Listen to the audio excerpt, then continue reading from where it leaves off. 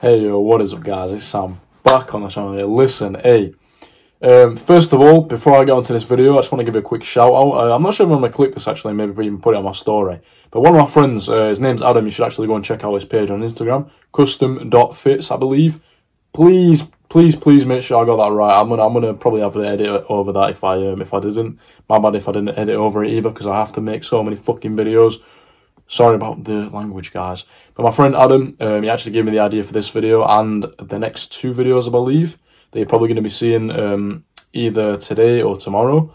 So yeah, shout out to him for this video idea. Sometimes I do need to sort of take them from our friends and family and stuff like that. As it is hard for me to find video ideas on my own. Just for, I mean, how many videos do I fucking upload a week? You know what I mean? And I don't run out of ideas. Clearly, it's not just me coming up with those ideas. As great as I am, the people around me are even greater. So I need to pay some respect to them and the fact that they've given me a lot of video ideas. Me and my girlfriend will sit there for like an hour, sometimes just thinking of great ideas. So shout out to my girlfriend as well. But yeah, so this video is basically covering how to stop being a slave. Now, I would like to call this almost a part 2 to the previous video, but I would hate to do that as well, because I'm going to be covering a lot of the similar points to the ones I did in the previous video, just because it is sort of linked to spirituality.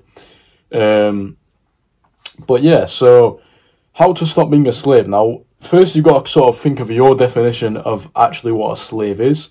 Now, I would personally consider a slave more of a mindset than a physical thing, because I think there is actually a way to detach from sort of social norms and reality in this day and age. As hard as it is, anything that's worth having is hard to get. So obviously it's possible, it's very much possible, but just like getting rich, it requires some form of work, but a lot more mental than physical. Very, very much more mental than physical labour, because spirituality is all about the mind and the way the mind works, or at least my version of it is anyway. What I believe is that you should have full control over your mind at some point in life, and that would be the peak of your life. And I have been through that before, where I've been fully delved in and disconnected from reality, but yet delved into making my soul happy, which I did speak about in the previous video. But I believe for your soul to be happy, your life has to be sort of extremely balanced as far as, like, the yin and the yang. You have to be experiencing basically, all the different emotions. And the best way to do this is literally just to connect with nature, because it's in the name, nature, natural. If you want to be more natural, connect with nature, man. Where do you think we came from? Before there was all these big city buildings and, towers and fucking estates, we used to just live in nature. We used to live by the trees. So if you guys want to understand how to live more, how to live healthier and live better, go back to the source, go back to nature. Nature is the best healer. Nature tells all. And, most of the knowledge that I have, I've got from just going on nature walks and just thinking and being present, staring at the trees and feeling, the grass. Like, a lot of the stuff that I know is literally just from fucking meditating by trees. But that's a separate video. But yeah, anyway, guys. So not being a slave is literally just the mindset. The mindset of not trading your time for money, as you guys know, obviously through jobs and stuff like that. The mindset of not sort of falling into social norms and actually living how you want to live. Now, the sort of process I think you have to go through to understand how you actually want to live, rather than involving social norms in your vision and in your plan, is to first meditate, go within yourself. I feel like this is for people who are more advanced in meditation and understand their minds a lot more and how they sort of how they think and how their mind works. I feel like this is for people who are, sort of more into that. But yeah, go into your mind, go into yourself, meditate, and strip away all social norms and all the conditioning, and just think about, what does your inner child want? what would your inner child, or how would your inner child have want to have lived? Because you got to think, your inner child is the most purest version of you.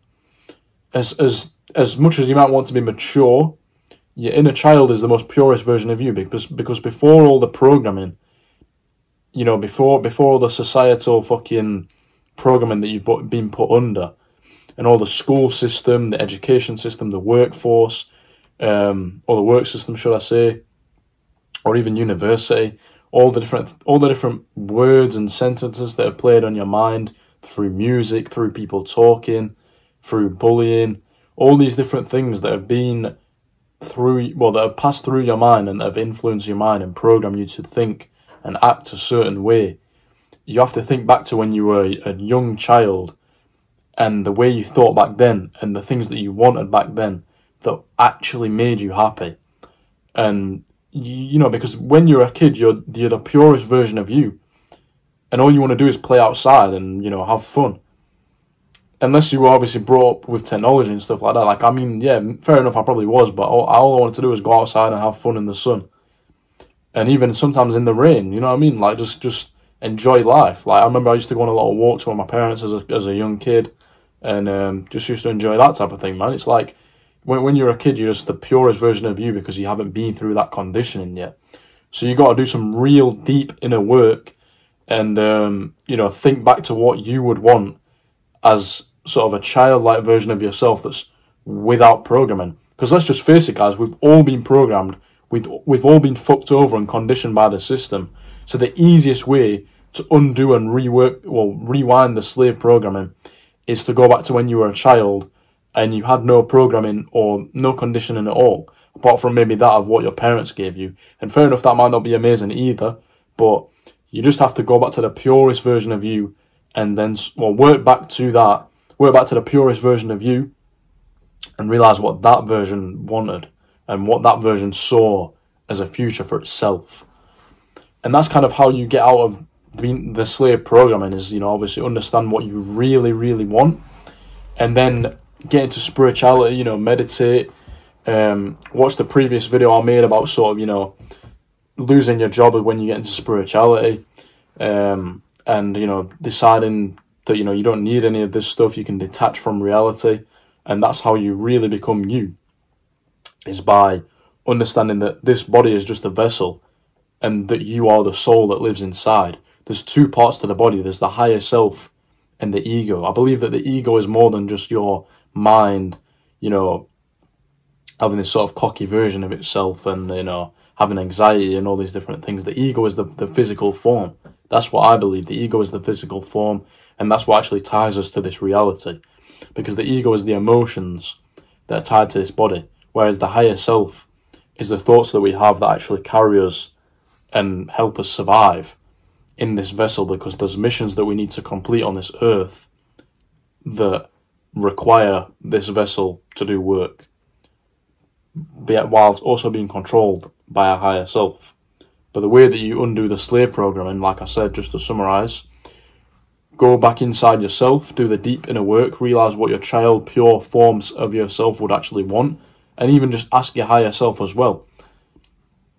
Find out how to come in contact with your higher self, or do the inner work and find out how to, you know, get in contact with that childlike version of yourself, realise what you really want, and then once you realise what you really want, then you don't have to, you know, work jobs, you don't have to fucking worry about, you know, making money, because most of life's purposes that God has actually given us involve nothing made by these evil people that, you know, I don't even want to get into conspiracy theories, but child predators, fucking pedo rings, like all these things that you see that are happening at the top with these elites, as they say, it's all real and it's evil stuff. But the thing that you got to realize, and that you will realize when you do undo yourself from the slave programming and you do stop being a slave, you'll realize that for one thing to exist, there has to be a polar opposite. For you to be balanced within yourself, and you know, for you to have a balanced life, and for your soul to be happy, you know, there has to be people that don't sort of, you know, have happy souls and don't have balanced lives. say for example, for good people to exist, there has to be evil people as well. So you have to realise that for people like me and you to exist, who want good for others, and, you know, who wants to live these balanced lives, there has to be these evil people at the top that are considered these elites. But anyway, guys, that was a quick video on how to undo the slave programming. Shout out to Adam, Custom Fits. Shout out to Rui as well. Listen, you guys need to go and check out Custom Fits for your fucking arms, man. I'm telling you. Listen, matter of fact, let me show you what I got from them as well, if I can find it. I have a top in my wardrobe that I got from Custom Fits. I don't know if it might even be my girlfriend's, to be fair, but in fact, no, we got it here. Listen, Custom Fits, get at them for your fucking arms, man. Philip Plein. This top was literally meant to cost about, yeah, check that on the back as well, little leather logo there. Fire top. Look at that as well. Clean as a whistle. But yeah, get them for your arms, man. This top was meant to cost about 300-400 quid. Got it for like what? But I mean, I was meant to get it for like 120, 130. But obviously, I gave them more because showing appreciation for your friends and investing in their businesses, something that you need to do also to undo the slave programming. Because invest in small businesses, man. We got a flourish out here. We got to grow. But anyway, guys, get a Custom Fits. If I didn't put the link down below, if I didn't fucking add them in some way in this video, I just wanted to give them a shout out anyway.